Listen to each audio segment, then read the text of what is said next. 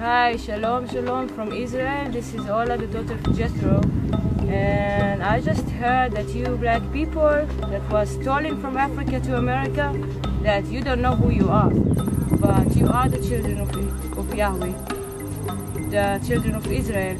And I'm telling you, you have to come back to your homeland, here to Zion, to Jerusalem. Hello everybody. This video is to show you who the true Hebrews or Jews are, or Yehudim. The people in Israel right now are not Jews.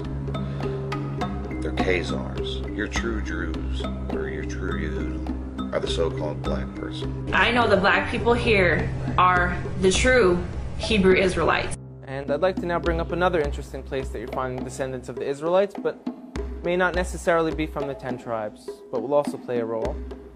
And shouldn't be overlooked. It's a very serious scenario. Is in Africa.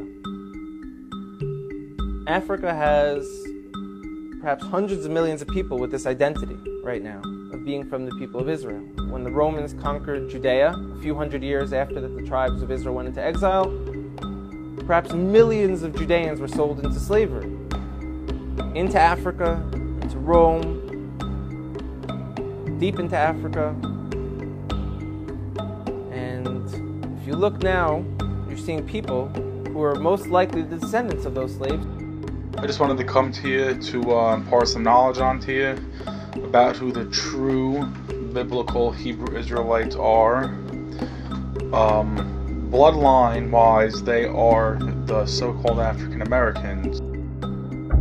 The wisdom of Solomon in the Apocrypha in the 5th chapter talks about how Jacob, how the heathen is going to be amazed and confounded when they realize that the so-called black man is that chosen line. When we talk about race, we're talking about that group of people that white people sometimes call niggers. I wonder how many of you actually know what that word means. You will by the end of this show. Now, if I were to tell you that blacks once had a great culture which exceeded the culture of whites, you'd probably find that pretty incredible.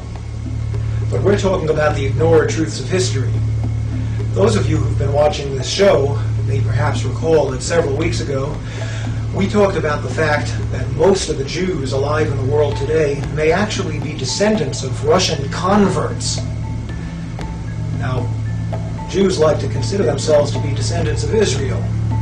So the fact that Russia was once a Jewish nation for 500 years, in fact, and that most Jews who are alive today may be more closely descended from Attila the Hun than from King Solomon, these are facts which are just glaring facts, and it's incredible that such things could be ignored.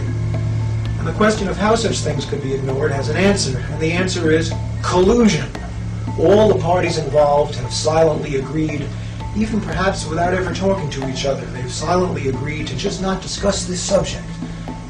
In the case of the Russian Khazar Jews, it's embarrassing and frightening to Jews to consider the possibility that they may actually be descendants of converts and may have very little Israeli blood in them. In the case of the Russians, it's a horrendous embarrassment to them to admit that for 500 years, in the Middle Ages, Russia was a Jewish nation. So they just ignore it. It's collusion. Now, if I were to tell you that blacks, for as many centuries as whites have been superior, if you want, in the Western world, that for just as many centuries blacks were superior, you'd probably find that hard to believe. And you'd wonder how such a fact could be hidden. And the answer is, again, collusion.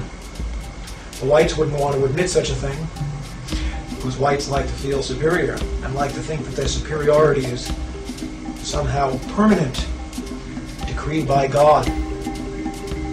As for blacks, if you look into the black civilizations that we're going to take a look at momentarily, you find something pretty interesting.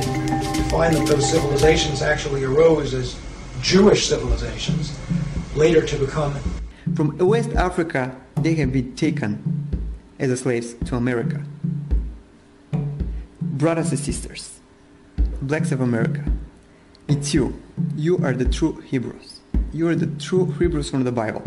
America gonna do everything, gonna invest as much money as it has, gonna fight as much wars as they can, gonna invite as much weapons as they can just to hide this away from you. Gonna take Israel, gonna bring white people here and to tell you these are the Jews, gonna kill you, gonna kill Arabs, gonna mistreat white people like this guy, just to tell you this lie that you are nobody and we are the Jews with all the history and so on. It has been deleted, your history. You don't know who you are. Don't forget about it. This is why America has been taking your history away, never to find out that it's all about you. I'm telling you this, please. I don't ask you to come to Israel and to start a revolution. I'm just asking you to start thinking this way, to believe me a little bit, because I'm living in Israel and I'm part of this injustice. I really believe that people like me and you, we can bring the justice. Because us the Gentiles, we do need you. We need you to come and pray because you are our saviors. You're the one that was chosen by Yahweh to live in this land, not the Jewish people, it's you. You were stolen from Africa, they deceived you, they told you that you are slaves, but you actually the children of Israel. And it's time just to come back. Come for your people, come back for us, come back for the whole Gentiles, because only you gonna save us. So please come back to Zion.